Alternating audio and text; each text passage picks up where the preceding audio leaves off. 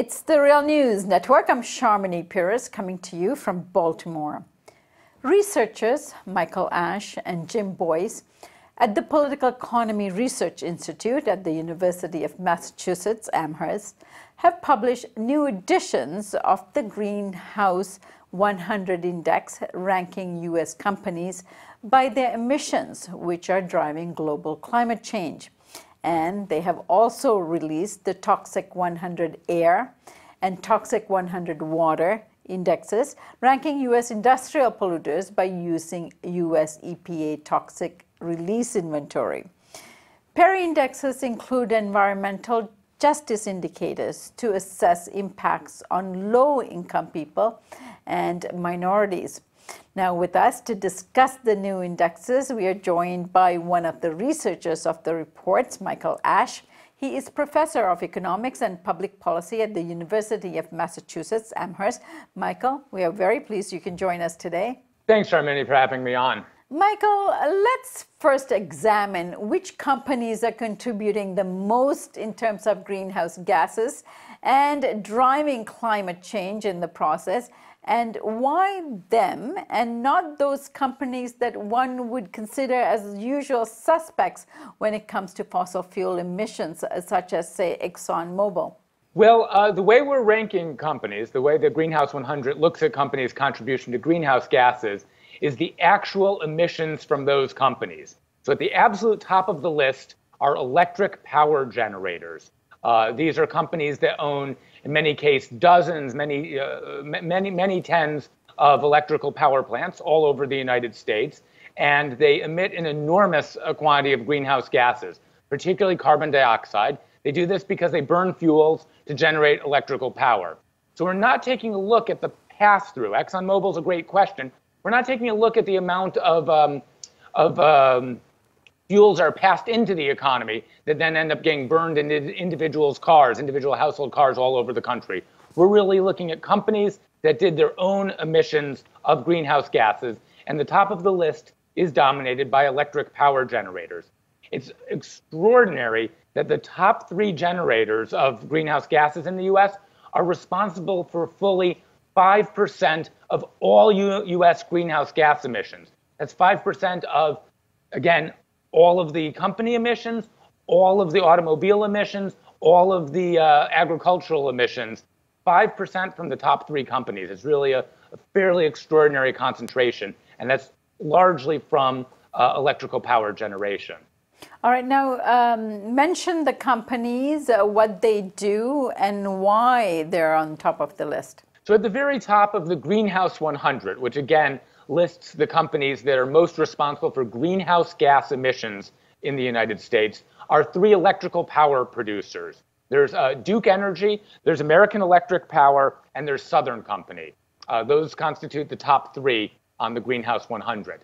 Why are they there? They're there, frankly, because we use a lot of electric power. So, and these companies own many facilities that generate electric power by burning fossil fuels. So these companies burn coal, natural gas, oil. That combustion produces greenhouse gases. Those three companies have large networks of generators all over the country. And they, again, those three are responsible for a full 5% of U.S. greenhouse gas emissions. It's really quite an extraordinary concentration at the top of the list. Now, I'm not sure whether you went into this in your report, but how aware are they of the contribution that they are making in terms of these gases in our air?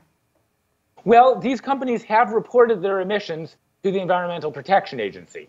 So if they are keeping an eye on their greenhouse gas emissions, and I certainly hope that they are, they should be aware of the contribution that they're making. Why it's important to focus on these very large emitters at the top of the list is because fairly small changes in corporate policy at these very large emitters could make an enormous difference in greenhouse gas emissions. We don't need to reform greenhouse gas emitters all over the list of greenhouse gas emissions. We can, if we worked on very large emitters, if we improved the performance of our electrical power grid, if we moved more extensively towards green energy, we could make a very large dent in the U.S. contribution to greenhouse gases, which is which is an extremely large, the United States is a very large contributor to global greenhouse gas emissions. And what does the EPA do with this information? Is there any recourse to these companies? I mean, of course, they're reporting and they collect this information, but what does the EPA do with it? So the EPA is authorized to regulate greenhouse gas emissions as a matter of pollution. So I believe the EPA won a case that gave it the right to regulate greenhouse gases. So EPA has the possibility to do a lot of regulation of the gases that are coming out from these companies, the greenhouse gases that these companies emit. In the current climate, I think the EPA has greatly reduced, in the current political climate, the EPA has greatly reduced its purview for action on greenhouse gas emissions.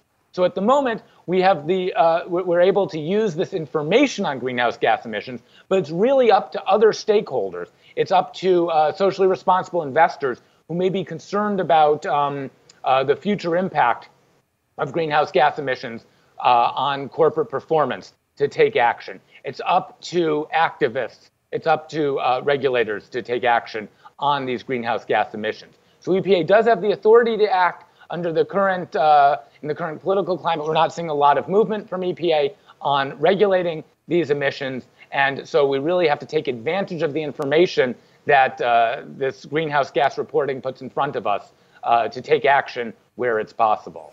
Now, if the EPA is a designated watchdog on this and they are not taking action, and of course activists and environmental organizations may be screaming, but are there any legal recourse for the public or advocacy organizations to make sure that the EPA complies with their responsibilities here? Well, I think that the critical issue here is getting this information out and then allowing a variety of stakeholders to make use of the information as it sees fit. So I think we're starting to see very interesting movement at the local level on regulation of greenhouse gases from state and local regulators. I think we're increasingly going to see action from shareholders who are concerned about the long-run viability of firms that are highly dependent on, at the moment, highly dependent on greenhouse gas emissions, but firms that could change if their investors demand change. So I think that we have a range of possible responses. Obviously, federal action is something that we'll need to rely on very heavily going forward, and at the moment we're not seeing a lot of leadership there. So researchers at PERI, Michael Ash and Jim Boyce, they have produced several indexes, and the Greenhouse 100 Index, which ranks U.S. companies by their greenhouse gas emissions driving global climate change, is what we've just discussed. There's so much more to discuss in terms of your other indexes. Michael, we want to invite you back to continue this discussion, and we hope you can join us then. It would be my pleasure. Thanks, Sharmini. And thank you for joining us here on the Real News Network.